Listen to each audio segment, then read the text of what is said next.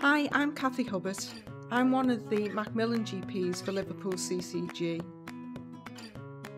If you are undergoing chemotherapy, did you know that you are at risk of a condition called Neutropenic Sepsis, or NS? Neutrophils are a special type of white blood cell which normally help fight infections. Sepsis is a type of severe infection that used to be known as septicemia. Chemotherapy can temporarily lower the number of neutrophils and cause the body to have lowered immunity.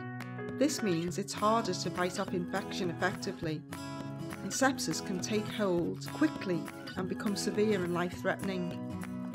Sepsis can occur at any time after your cancer treatment, but you're typically most likely to develop a low neutrophil count at around 10 to 14 days after your cancer treatment.